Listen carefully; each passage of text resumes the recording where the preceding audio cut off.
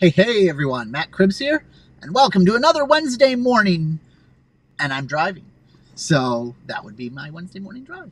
How's it going? I'm doing really well. A little bit tired. It's been a busy couple days, weekend and all that, but hey, getting by, but I'll be fine. Trying to make this turn here, and that bus was doing a strange thing by stopping when he was in the straight lane. So I don't know what was up with that.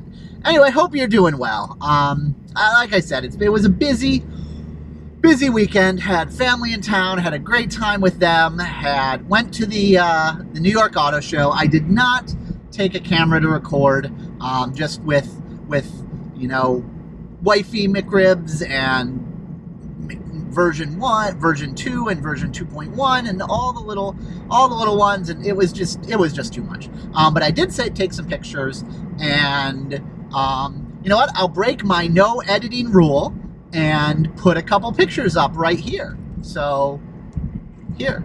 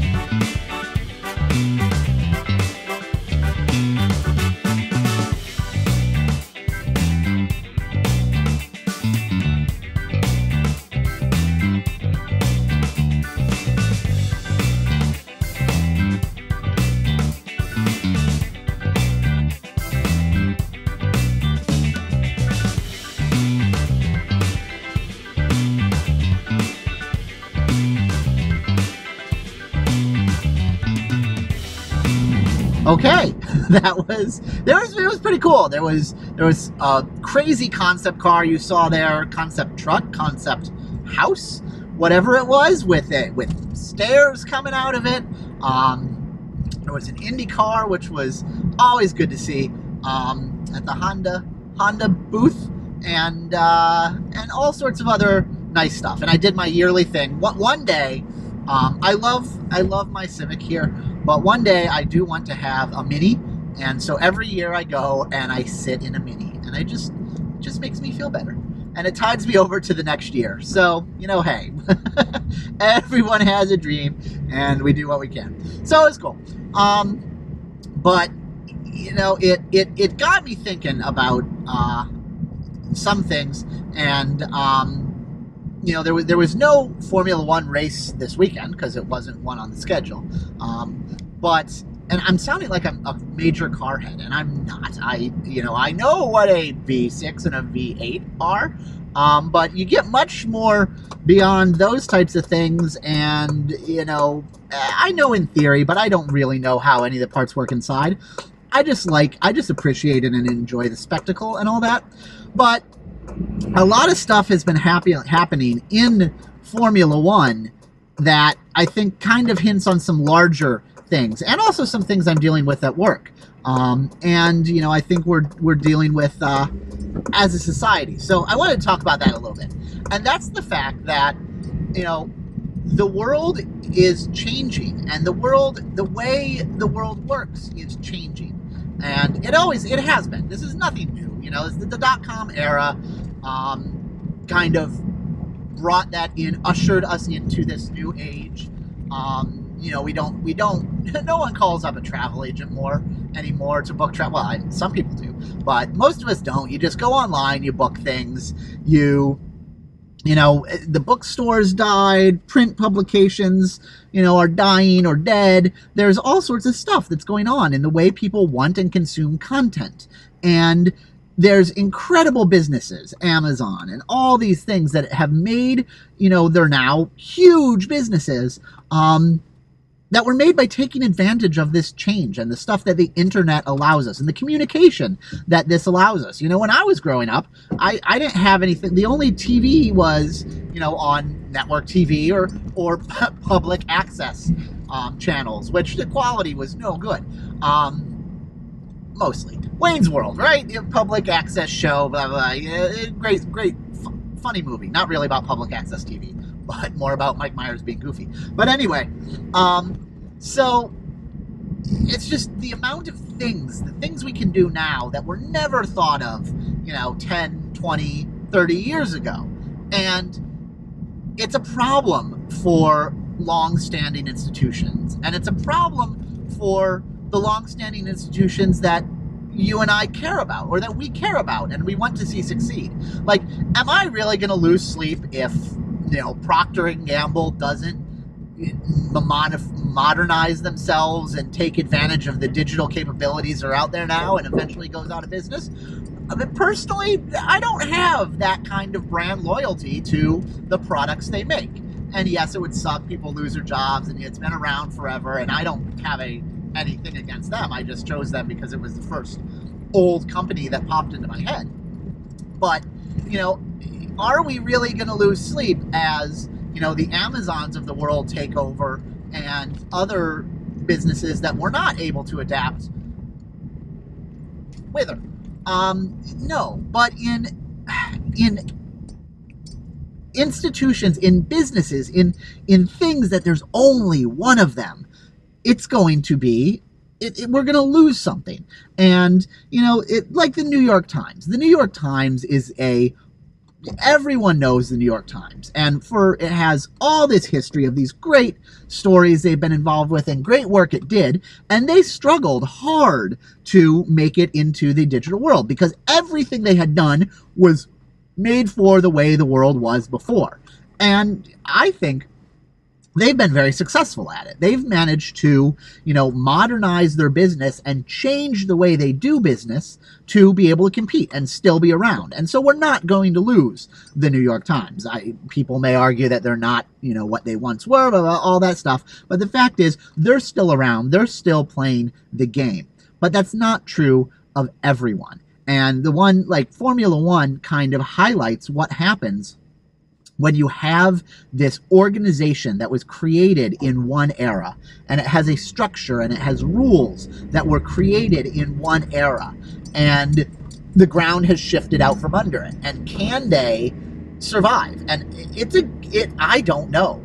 I don't know if 10 years from now we're not going to be watching something else, and I'm going to be, watching some other racing series, if anything, because Formula One's floundering right now. Their product is not as exciting as it could be due to, technological regulations that they put in place.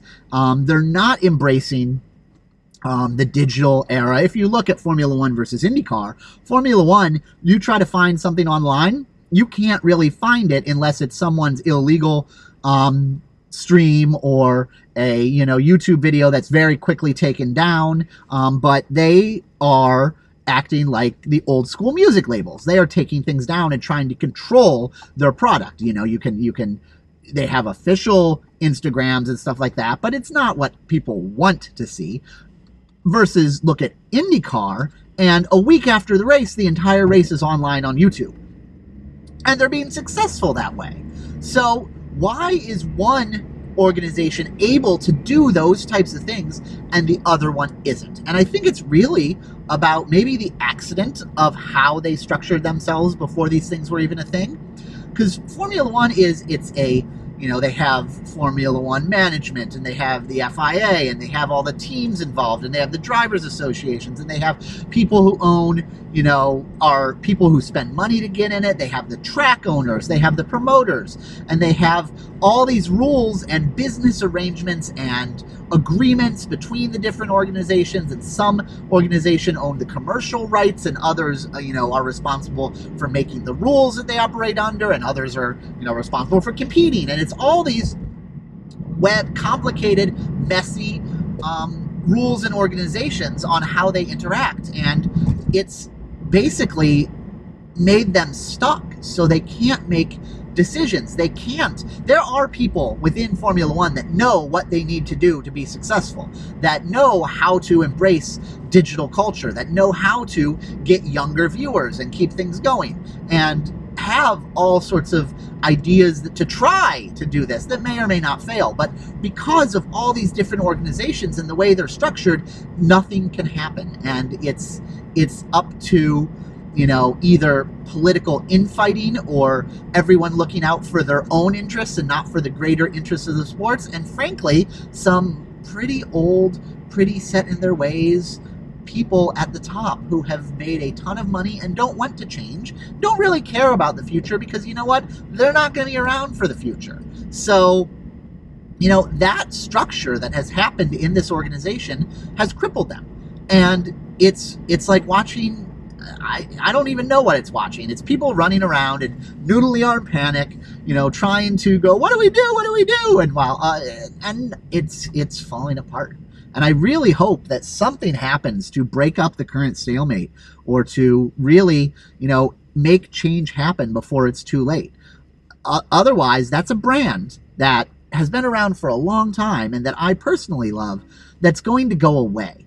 And I don't think that's good for anyone. When it's unique brands that have a unique product that other people don't have, that go away, it's sad. And yes, it's the realities of business and, you know, money and all this stuff, but, you know, it's screaming into the wind about, you know, fix yourselves before you go away. And unfortunately, I have no power over that, other than to say things like this, and maybe, you know, people will hear it and repeat it, and more people will hear it and repeat it, and then, you know, it'll get to the right ears. And really, as far as affecting change, that's really all I know how to do on this topic. On the flip side, it's great to see organizations that have been around, you know, as long or longer in various forms, really be able to change. And I tell you, I don't know enough about how modern Indycar is structured. They had huge changes and shakeups in the, you know, when I was growing up, and they divided into two different organizations and then got back together. I really don't know enough about how its leadership is structured to say why are they different and why are they able to, you know, change and be modern and give people what they want. But and that would be a really interesting thing to read up on and figure out, like, what are the structural differences between F1 and IndyCar that allow them, one organization, to be successful and change, and the other one not to be.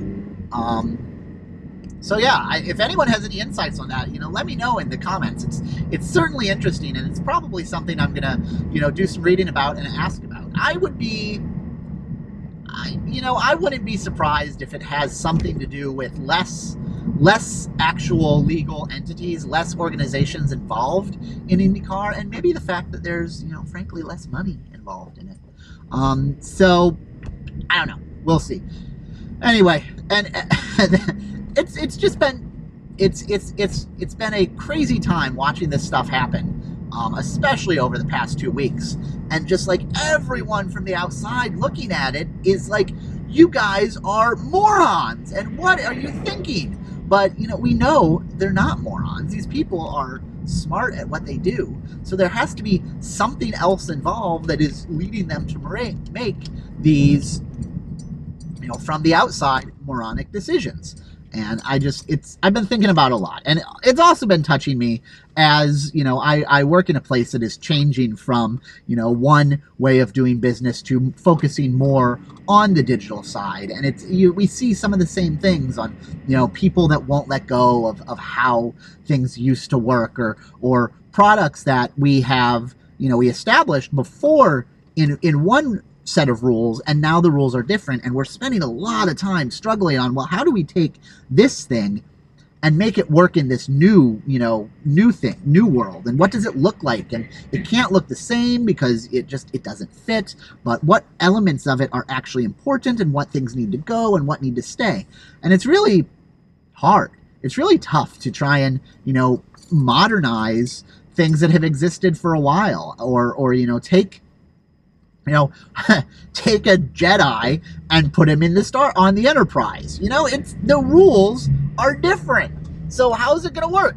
And it's not easy. So everyone going through this and everyone out there, and as you watch things and you look at things that happen and you're like, what were they thinking? Just know that there's probably something else going on as well that makes it difficult to do.